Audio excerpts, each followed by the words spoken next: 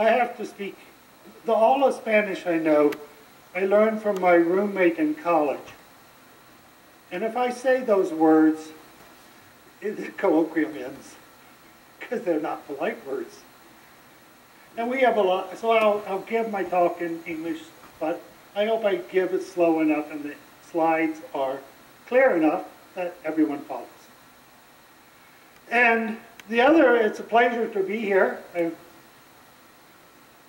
been to a math conference in Cuernavaca where I first met Anna, but I believe this was 2003. And then sometime later, maybe 2010, Anna and Pierre came to Chicago, and Anna to the University of Illinois, where we began collaborating. Very innocent collaboration, because one of the students of Christina Cooperberg suggested a problem to us, just to work on. So we started working in 2010, and we worked, and Anna went to Northwestern, and Anna went to France, and Anna's here now.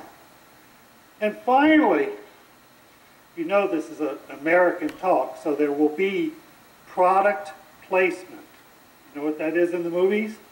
Where you see a Coca-Cola can, or you see the book of the speaker.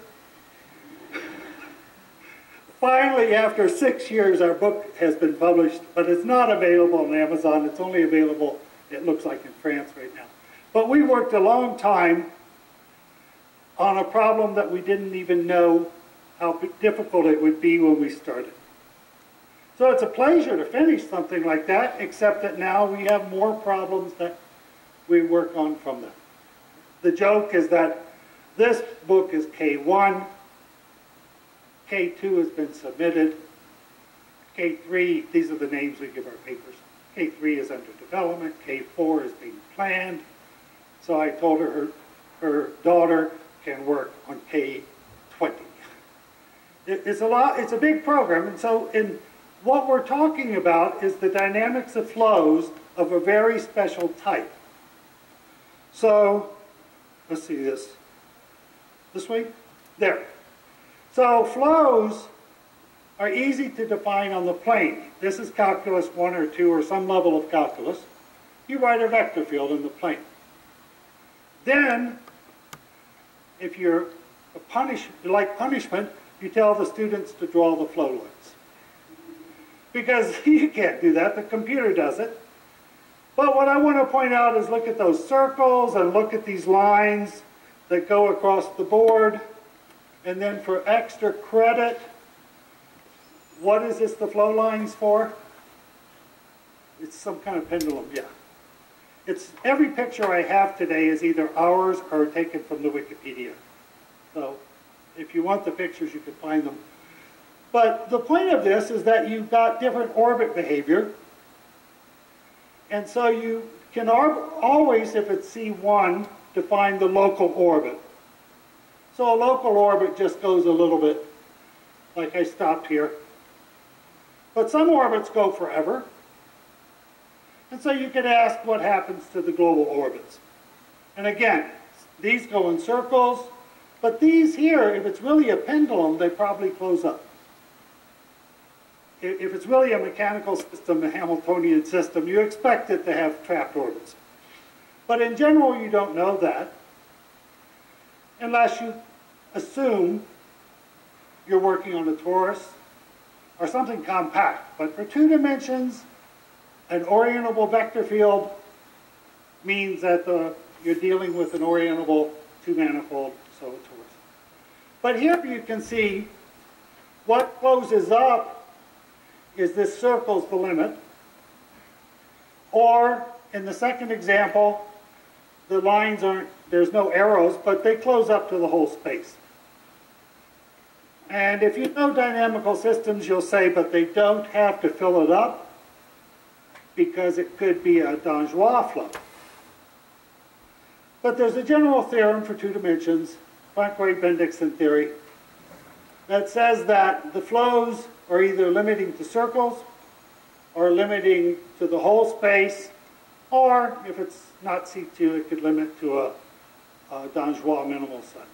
But I don't want to go into that right now. And then just a remark about the Poincare-Hopf theorem. 2 dimensions is very special. If there's a singularity, it gets very complicated, but it's still been studied completely. I don't know what open questions there are. So that's the introduction. Flows in 2 dimensions make you think life is simple. Flows in 3 dimensions start the same. You have a vector field. You flow it for a little bit, and then you get lost. You simply, the geometric intuition, but mathematically the orbits are no longer trapped. And so when you go to say, I mean, I may be older than everyone here. I was talking about how I got a free ride on the metro yesterday. And so it was the gray, I'm sure. But it also is because I remember the 1970s when I was a graduate student. And if you used a computer, you punch carded it. You ran an IBM 360 or 370 at night. It cost $10 to run a simple job. So if you wanted to know the solutions of a 3-dimensional vector field, you had to own the computer. And that meant you worked for IBM or Sperry or one of the giant business machine businesses. So these guys got free time, or for the federal government, and everyone knows the Lorentz attractor, right? It's simple. Oh, where is it? It's simple. I copied this off Wikipedia. Don't worry. You can Google Lorentz and get it. But what's amazing is linear with a little quadratic twist, quadratic and linear with 4 constants, or 3 constants. And you have no idea what it looks like. At least I wouldn't. And I don't think anyone did, because what I've read about it said they just punched in values, ran the program. And eventually you got this, which is nice. There's tons of these pictures on the web. You can animate them, you can flow them around. But what's so amazing is that if you try to compare this to the last picture of going around a torus, where you limit to a circle, this one, you go around and around and around, or maybe you go around and then hop over. There's a sort of a ping pong side game being played between the 2 wings of this butterfly. So that's called chaos. It's, as far as I know, I'm not an expert in this sort of stuff, but you really can't prove anything. You can just do a computer model. But this has a certain chaos. I'll come back to that in a second. I just wanted to show another set of equations because I thought these are more symmetric in x, y, and z, got more constants. And you don't know which values are going to be best, so you plug them in and look at the pictures. This is one way to do mathematics, I guess. And it's sort of the way we started our work. That's why I wanted to show this, because the way we started analyzing the problem we were given was by trial and error. And anyway, this is actually not as nice as that, which there's a whole series of pages on this by different artists drawing it. Now, this isn't mathematics, I guess, except that a lot of mathematics pages have pictures like this on it. But it shows you that there's such a symmetry and complexity that it makes it interesting to the eye. Makes it some type of art. But if you want to analyze something like this, or like this, the way you do it in business is you can't just draw pictures forever, is you have to somehow reduce the problem. You choose a reduction of the problem from 3 to 2. So a reduction to 2, it's a classic Poincare section. He studied it for, I guess, flows, and he was studying the evolution of the solar system, so flows in 3 dimensions. You look at a cross section, you look at the return, and I'm just giving it a notation. We'll see another example in a minute, but you look at how points come back to a surface, and when you choose the section, maybe you'll choose a good one and see something interesting. So what we're interested in is points that don't leave, that keep coming back. That's the dynamical property. So these points, you can isolate the non-wandering ones. They really come back over and over. Or you could isolate, do I have minimal? There's another more restrictive notion of minimal that I'll put up in a minute. But the basic problem that you're asking is how do you describe the return set, the omega set? You might as well, it's one of those dreams. How can you say what that looks like? So the history of the Lorentz attractor is that the Henon system was built to approximate the section, and you get this famous picture for the Henon attractor. Now, again, I think when I copy the picture, I don't give credit, but everybody did this model, and there's all kinds of Java applets, so all sorts of applets on the web where you can build your own pictures. But this is like 10,000 data points. And it's only the forward direction.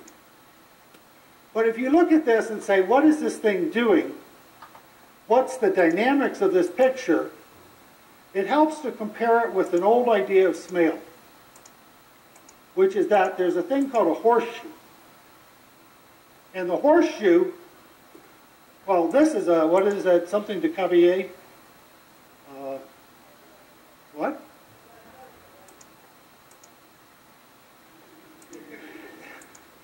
Yeah. And you do it once, and you do it twice, and you do it 8 times. Well, the number of times you get to the end. Or you do it the other direction, and you get it up. And compare that.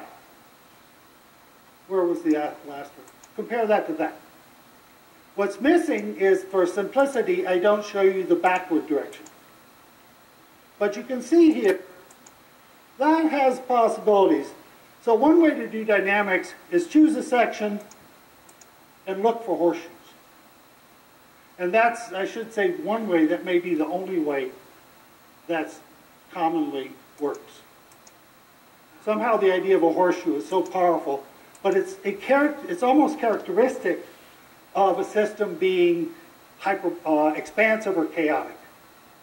Because the other kind of system, you have to go back all the way to the torus, where it just wraps in on a circle. Does something really simple. These things are called more Smale because their dynamics, well, if you slice it, you see more Smale. So you get these two kinds of dynamics, and you can say, well, horseshoes or just asymptotic to one circle or something like that. So that's my summary of three-dimensional stuff. Except what is the motivation for a lot of work is that you really don't solve the equations, but the question became, well, there's just too much. It's like the business with the, I should go back for a second. The business with these, where you have a choice of parameters A and B, or here, you have a choice of parameters A, alpha, beta, delta, rho. If you have one parameter that works and does something interesting, what about the nearby parameters? These are the stability questions. And so I think it's fair to say that the organizing principle for three-dimensional dynamics has been, is there a typical behavior that everything can be approximated by? And this, again, there's the Pallas conjecture says that it's either simple of more Smale type or simple with horseshoes. So then I found this quote irresistible from the web. Or maybe it was a math review, but no, it had to be from a wiki. because the English is not approximately right. But the sentiment is. This is a very deep, hard problem. It is dream of every mathematician, dynamical mathematician.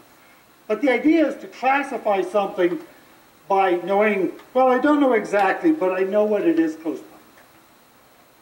So that's this conjecture, and for two-dimensional, the conjecture can be asked in any dimension, but for 2 dimensions, this is a famous paper, Pujals and San Marino, and I don't know the status of this archive paper, but it claims it for flows in 3 space. Or maybe for all flows. And maybe Rodriguez-Hertz has some version of it for 3 space. Anyway, this is the, shows that when you go to study 3-dimensional flows, they're very, very hard. Now, this has, what does this have to do with the project that Anna and I worked on?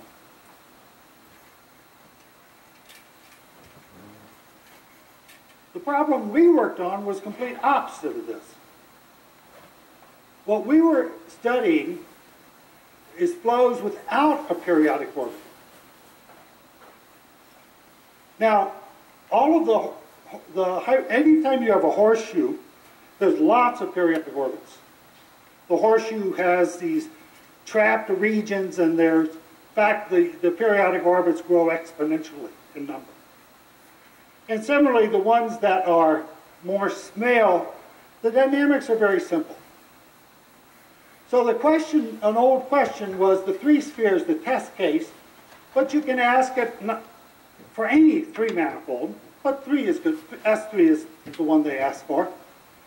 Does the Hopf vibration, which is all circles, have a perturbation without a periodic orbit? Does the flow in circles? And the answer, I believe, in that case, is you could prove that anything that's very close to the Hopf vibration also has a fixed one. But that's not the question. The question is there some vector field on the 3 sphere? So my introduction to this problem, and I actually never cared much about it, sorry. My introduction was when I met Paul Schweitzer, who is, I hope everybody knows Paul. He's this wonderful guy, mathematician from Princeton, got his degree under Eilenberg, or one of the topologists at Princeton, and then went and became a Jesuit priest, and has been a leader of the order in Rio since the 70s, maybe late 60s. And anyway, he proved that this conjecture is false. He came up with a way to make C1 flows that have no periodic orbits. And his proof uses the Dangerois example that I mentioned at the beginning and didn't show you the picture. The next time I ran into this problem was when I was at Princeton, and they were trying to get this paper refereed. This is a famous paper by Jenny Harrison that instead of using Paul's standard embedding of a Dangerois minimal set, she came up with a very crinkly method that gave C2 flows. Very hard to follow.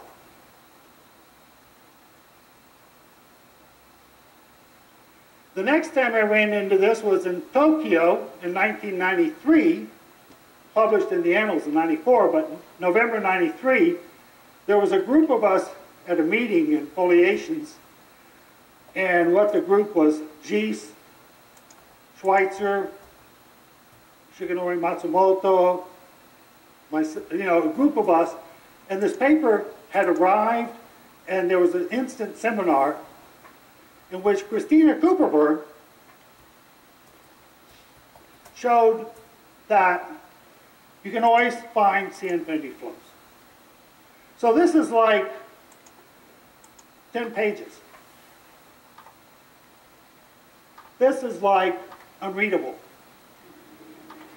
This is Paul's arguments were, So the complexity of this approach made you think it's an impossible problem.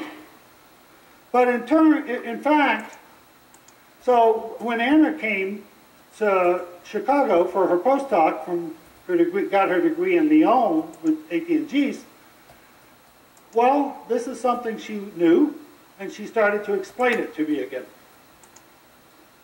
So we worked on that and I would like to use that as a transition, a segue, but the paper of Kuperberg, 10 pages, mine, references, 8 pages.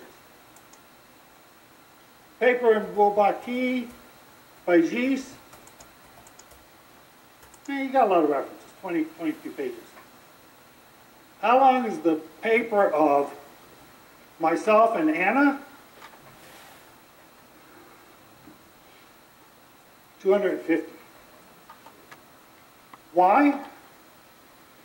Well, it turns out that after this paper a long time ago, see, these are flows that don't fit in the usual category. They solved a famous problem, but the flows in 3 dimensions, you usually don't have tools. How do you study them? Horseshoes, Morse-Mail assumes you have some potential function, or maybe some Hamiltonian, which I didn't talk about here. But what we did is we just decided that this was like a car left in one of the districts of Mexico City where you shouldn't leave your car. I was told that Niños, is that a bad area? What? What? Yeah, Niños Arrows. There's some area where they say leave your car and come back and it'll be remodeled, reshaped. Well, they left this paper sitting in the web on print for 20 years. So, I would like to point out that we stripped it and we rebuilt it. So the point of it is that these are extremely interesting flows, and what I'd like to do for the second part of the presentation is talk about why you want to study a problem that's been solved. So the first thing is that the solution of the problem, it was observed that these flows have some very interesting properties. One was just Gis remarked that, well, Katak has a famous paper, Anatoly Katak, in which he showed that if you have a flow with positive entropy on a 3-manifold, has to be C infinity or at least C3, then there's lots of periodic orbits. The periodic orbits calculate the entropy. So if there's no periodic orbits, the entropy is 0. Well, that means they're not chaotic in some sense. So these flows of Kuperberg are somehow not crazy. Well, chaotic. Then there's a second thing that was observed by both Etienne and Shigenori Matsumoto, is that these flows have a unique asymptotic minimal set. All the orbits head to some set. Well, that's like the case of the torus, where there was one orbit, a circle. So somehow everything goes to this one set. What is that set? That's the question that Christina had asked and Alex Clark, her student, had posed to us. Can we describe the shape of that set? And well, what we did is a lot more. We completely tell you everything you want to know about the set, its shape, its properties, and this is absolutely fascinating what turned out to be true. For example, we first discovered that in the works that were published, they just said take any flow. Well, I'm going to show you some pictures in a few minutes and explain what's wrong. But they said take any flow. Well, the first thing we discovered is you shouldn't take any flow. Because the aperiodic part is always true. But anything else you want to know about geometry, every time you do geometry, you'd like to see the word generic. It just means get rid of the pathological stuff. So I'll explain in a minute what that's about. But then the non-wandering set we actually show is the minimal set, and we show that this thing looks like a lamination with boundary. Now, laminations are surfaces. Lamination with boundary are surfaces with an edge. The problem with these laminations with boundary is that the boundary is dense in the whole space. That's not good. A one-dimensional line dense in a two-dimensional space is always problematic. And I'm not going to go there because I think Anna said she's talked about this, or you can buy the book. It's full of pictures. It shows you what these look like. But then we analyzed what happens on this flow, and yes, the entropy is 0, but not the slow entropy. So maybe you have to go searching to find slow entropy, but it was introduced by Katak a long time ago, and it's a notion of not exponential chaos, but in this case, square root of n exponential, e to the square root of n exponential. So it means something's happening, but you just don't, it's something special. We saw this, it's in the written up, and we said, what's going on with that? So these flows are tame, they're special, and they almost have positive chaotic entropy. So that's the setup for what we showed. What we asked was, okay, now that we completely understand what Christina did in her paper, and way more than anyone wanted, but you need the basis, everything checked. So then we said, well, these are special flows with very somewhere in between properties of the first slides. Are they more small, or do they have horseshoes? So the result that we obtained, and that's our latest, this is what we call K2. K3 will be forthcoming in a few months. And then we'll see K4, K5. But these flows have a lot of interesting properties. One of them, and I'm jumping ahead, so I'm just going to let you read it, is that on one side, these flows are more small, or they're very simple. On the other side, they're chaotic with horseshoes. Well, this is somewhat special because this path between these two types of behavior is a smooth deformation through flows on a three-manifold. And that smooth deformation, it's not just C1. All the previous work has been about C1 close. These are smooth variationals. And the other thing is that, not unlike the Lorentz, where you randomly pick values, we can tell you what values give you chaos and give you simple. So I think they're fascinating. And that's the second part of the talk I wanted to explain. How do you get something like this after you've done the earlier work? So the conclusion is that these flows of a special generic lie in between these two notions. And there's a lot we still don't understand about these things. So let me show you how we get them. Now, a plug. I need to show you the picture. That's a plug. That's a boring plug. It does nothing. Flow, the lines come in, the lines go out. So look at the definition. The lines come in, the lines come out. Anything not trapped goes out the opposite face. It sits inside of three-space, nice vertical. So this has all those properties. There's one thing it's missing, and that is a plug should not be useless. A plug should have at least a trapped point. So the original Wilson plug, who invented this idea, or introduced it, it sucked up. It was like a vacuum that sucked up. It was an attractor, axiom-8 type attractor, and it would take whole open sets of orbits and trap them to periodic orbits. This is the useless plug. This is the fancy plug.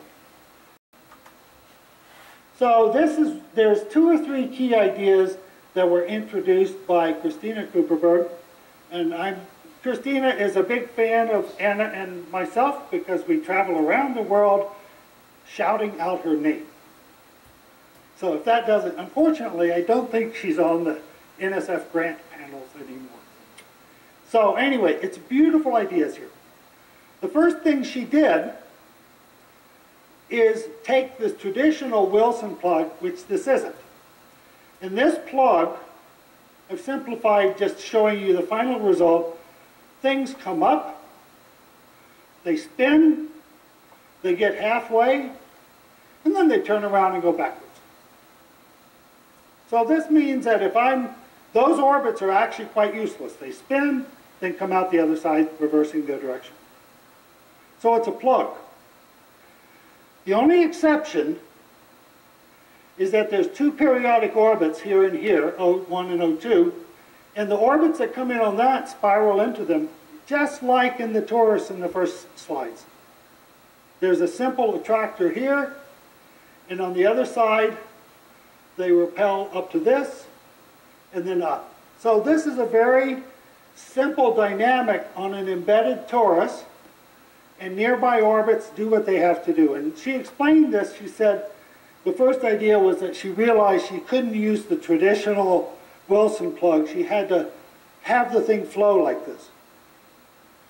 And then once you've got this, it's a plug, it would suffice to take an orbit, and if it came up exactly at this cylinder, which is called R2, I don't know if it's marked, but the radius 2 cylinder, those orbits are trapped. But there's more periodic orbits, so you haven't done anything useful like get rid of them. So then there's a second idea, which is skipping all the text. It's this picture. I don't know if this is the sort of thing when you're dreaming, do you dream this? You know, it's mathematics, so maybe she did. She woke up and said, oh. Because what happens is, remember those orbits are spinning, and what she's done is made the fold of her figure, her circle became a figure double circle, and then they spin, but then they hit themselves. And I'll show you the next slide, but by doing this, they trap the orbits that you need to break in themselves. And if you look up close, that's one of these key insertions. These orbits are coming and spinning, and then they hit here.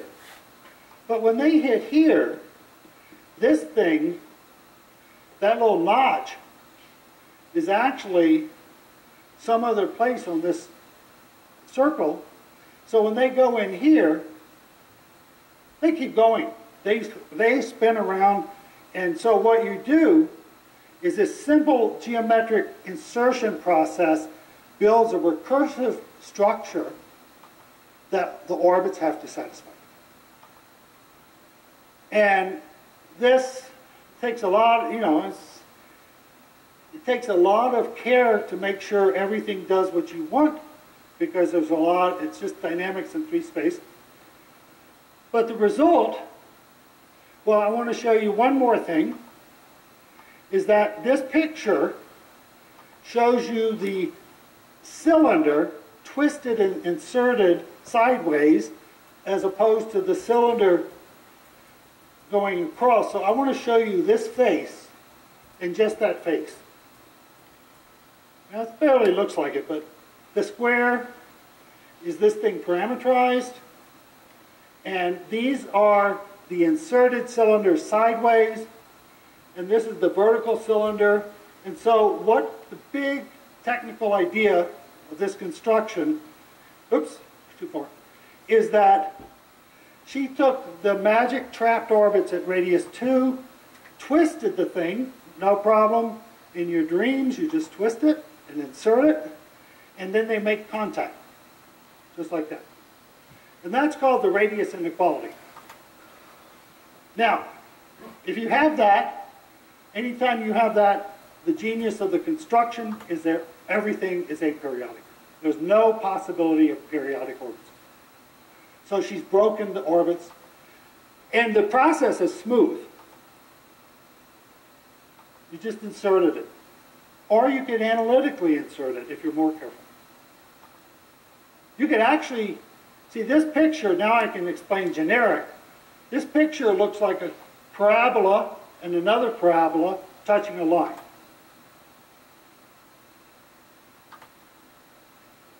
You could actually, I don't know if you could, what happens if you did like, pick any curve in calculus and do it. I don't know what happens to the dynamics. But you could, for example, instead of quadratic, you could make this infinitely smooth when it comes in. Well, we don't know the dynamics of these. Generic means that this is a quadratic contact point. And generic means that these other parabolas are also quadratic with respect to their verticals. So in other words, it turns out that when you go to analyze these things, this is a change of coordinates around what turns out to be the point where you're going to renormalize the whole system. The method of proof of all these things can be thought of as a type of quadratic renormalization. And this is the renormalization point, so you want it to be quadratic there. And that's the summary of what takes all the work, because renormalization arguments are incredibly tedious. If it's not, we don't know the answers. But if you make it generic, it turns out that the theorems in the beginning are all true about the minimal set, about the slow entropy, and all that.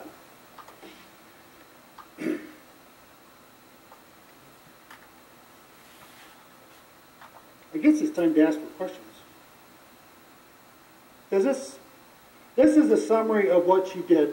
And if you just have that picture, it doesn't make, you don't see how you're supposed to build the dynamics of something like this.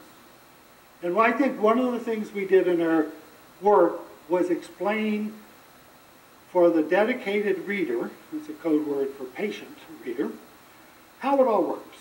And not only that, then we go about using those things. So we have this very good understanding of this plug that was left in the roadside, mathematical roadside. We can tell you everything you change here, what will happen when you do it. So here's something you can change. I always like to think that when you do something like computers, everything you do is supposed to be, well, here it's supposed to be exactly radius inequality means 2 equals 2. But with computers, that's never true. So you'd like to say, what happens if we only approximated it? What if so if Christina had told me to build this, and I was her student, actually we were both students together at Rice in the early 70s, I wouldn't have made them touch. Maybe I would have, or maybe I would have said, let's just do something else. So you can do variations where instead of inserting it all the way, which is there so that they touch, perfect touching, you could not go far enough. Or you could go too far. Now it's the sort of thing that it's after you've been studying a problem, you think, whoa, whoa, whoa, whoa, what's this? It turns out we can say something. Partly because if you had been in Strasbourg, you would have seen years of diagrams on their blackboard. And at Northwestern, everywhere we go, it was blackboard picture after blackboard picture. And what for? Because if you see this, oh, what's this? Hold it. This is where Anna tried to cheat. This is a picture of this evolution. So how do you study the Lorentz model? You run a computer model. It turns out that this is an attempt at a computer model for the minimal set in this dynamic, but it's only like one iteration or two. You can't do it. It's too much data. So the method of understanding what does it mean to do something like this, well, we're going to actually go back to the standard approach in dynamics and take a section. So the problem with sections, there's technical issues, but when you resolve the technical issues, which that's what we got really good at, you get something, a pseudogroup. And from this picture here, up there, if you follow how the dynamics works, oops, there's the cross section, just to record it. It doesn't help a lot, but we choose a cross section and look at how the orbits hit the cross section.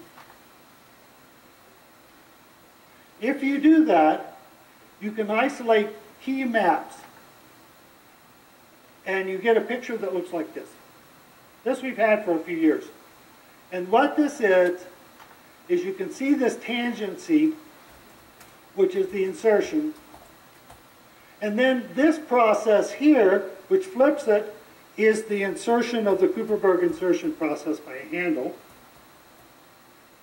And then this is Wilson flowing you up, but every time you flow up, you keep reinserting. And so this is a picture we've had that said, oh, this is a ping pong game. You know, ping pong game with dynamical systems is where you have alternating targets, like here or here or here or here. And so you count the number of targets and it grows exponentially, except this map psi is tricky in that to go from here to here and here to here takes longer and longer and longer. And it grows, in fact, like the square of time. So actually this is positive entropy for the square, which is known as slow entropy for time. So anyway, we have this famous picture, famous for us, and then when you push the thing in further, it gets like that, which again doesn't maybe look too exciting, but all of a sudden they go up faster, they go over too far, and the picture is not quite precise, because what you need to do is ask yourself, what happens to these curves when my computer picture is failing and they're very close here? And that's where, when Anna started drawing those pictures, she got something like this.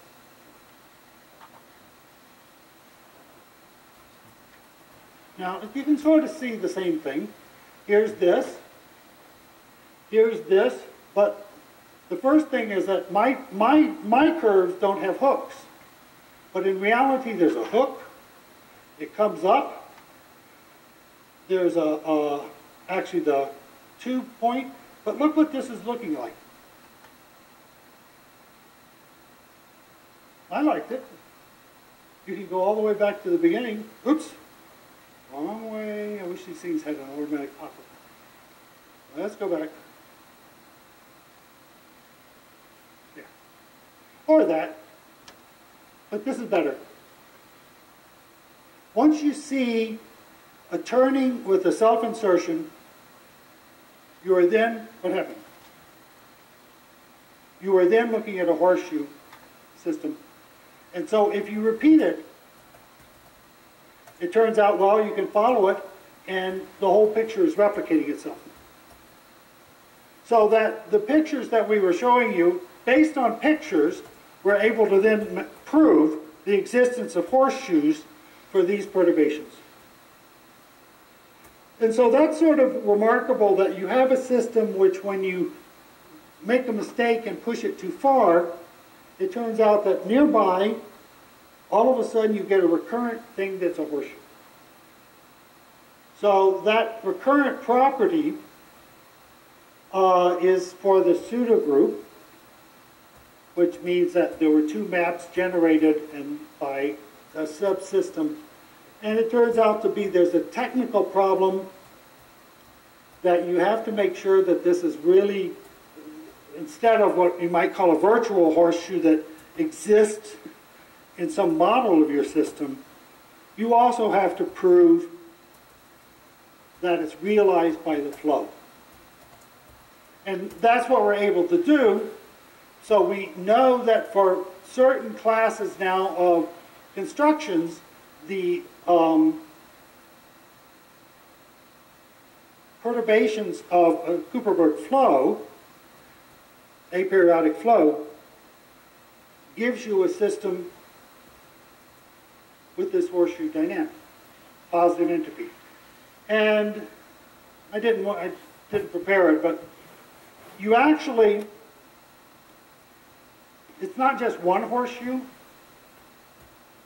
It turns out that, I mean, everything about this system is complicated.